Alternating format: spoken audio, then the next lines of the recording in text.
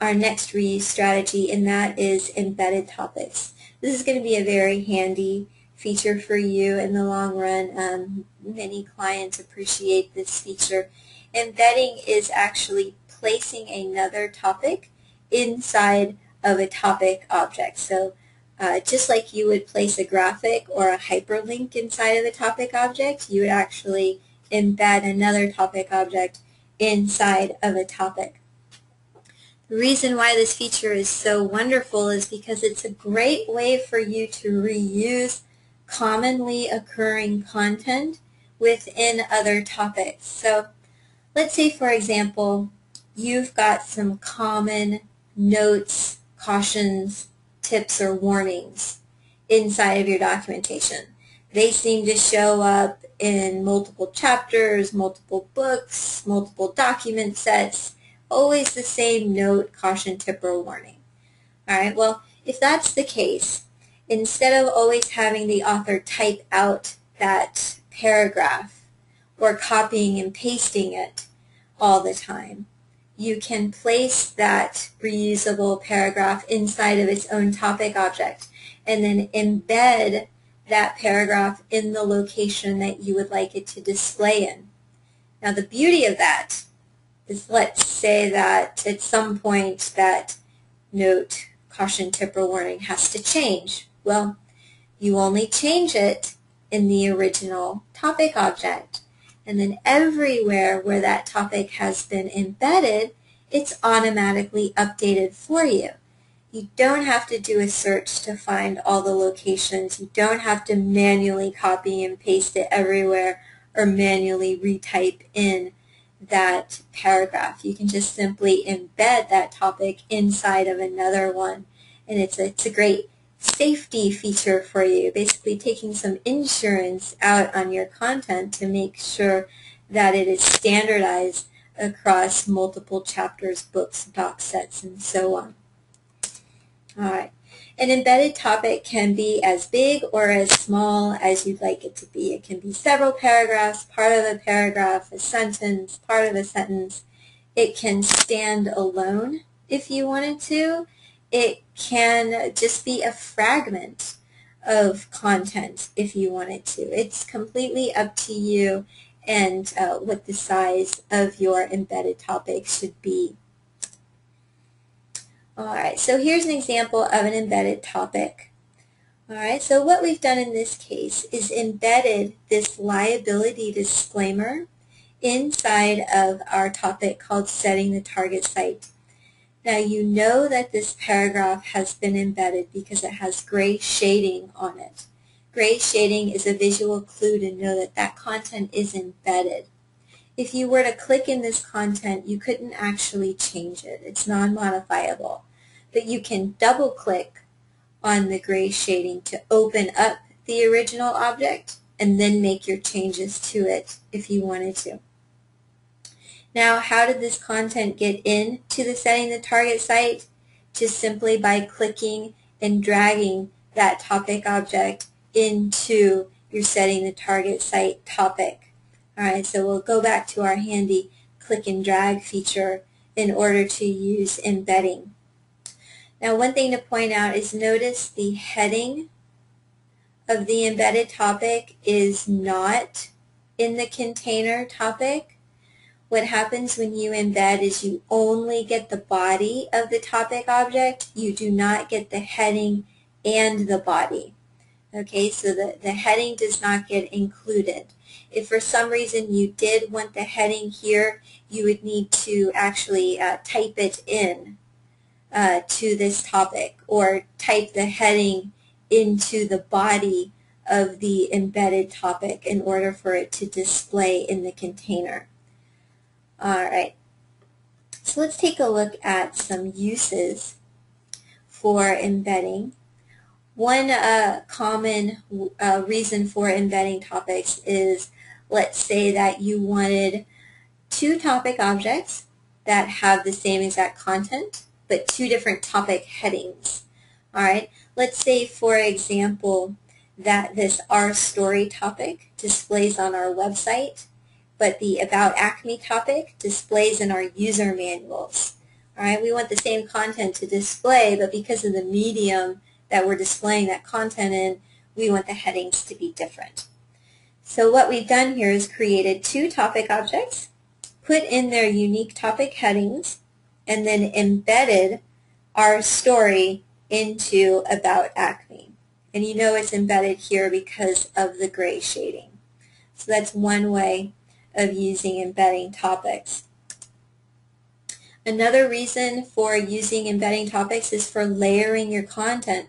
Let's say that you are creating documentation for multiple levels of authors, or users, excuse me, where you've got your beginner, intermediate, and your advanced user. Or let's say, for example, a getting started guide, a user manual, and a system administrations guide. All right, where your audience get more and more technical and perhaps need more and more information in order to complete their tasks. So what we've done here is actually set up multiple levels of embedding inside of our library. We still have three topic objects, one for beginner, one for intermediate, and one for advanced. Now what we've done is embedded the beginner content into the introduction area of the intermediate topic, and then below the embedded beginner text we have entered in the intermediate specific information. In our advanced topic we have embedded the intermediate topic into the introductory area, and then underneath the embedded content we have then entered in the information that's specific to our advanced level users. Now if you think about it, there's actually two levels of embedding going on in this section because the beginner is embedded into the intermediate here in our advanced topic, and that is perfectly fine.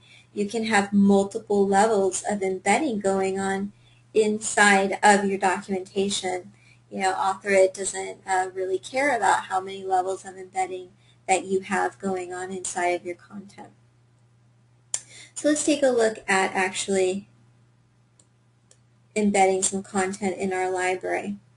Now what I'm going to do is create a common warning that may display in our content. I'm going to go ahead and create that common warning in our common content area. I'm going to create a new folder called Notes and Warnings. And in this Notes and Warnings folder in my library, I have those commonly occurring notes, tips, warnings, and what have you. So I'm just going to create a new topic object here. All right.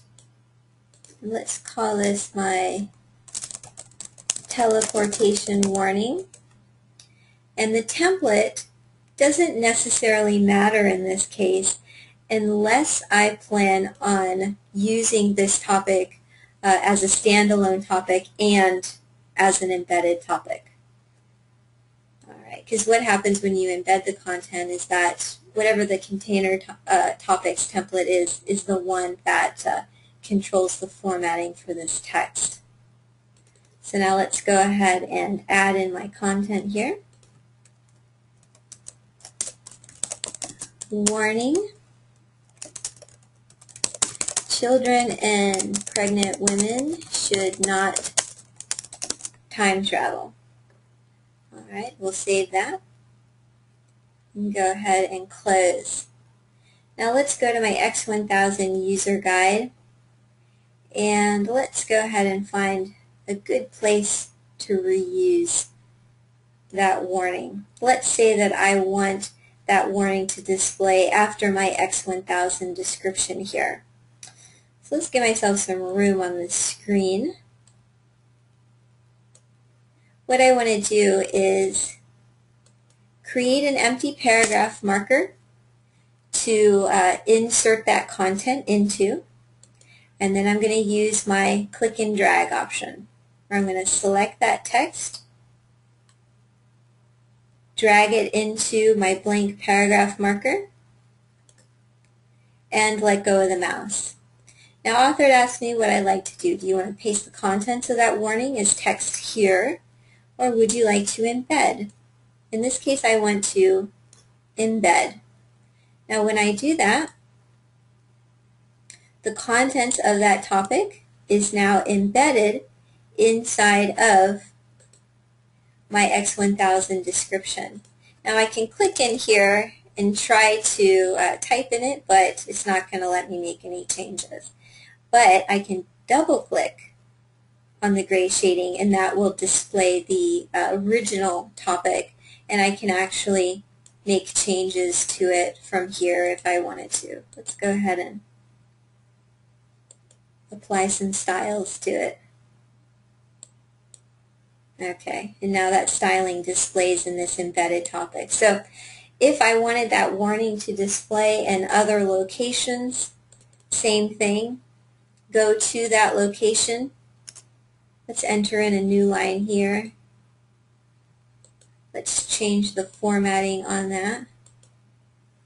Alright, now what I want to do is embed. So I need to go to the location of that topic and embed it into my paragraph. Select embed, and we'll go ahead and save. Alright, now if I do a show relationships on that object, I now see it has been reused in 2 different locations inside of my library now. Alright, so that topic in this case was just a warning. It could be as large as an entire procedure if you wanted to. The size of the embedded topic doesn't really matter in this case. Alright, the size of it is completely up to you and whatever your purposes are for reusing that content. But the procedure for reusing it is to just simply create that topic and then click and drag it into your container topic. Alright, and that will reuse that object so that if that object was updated, it would automatically be updated in every location that it's been used in. Alright,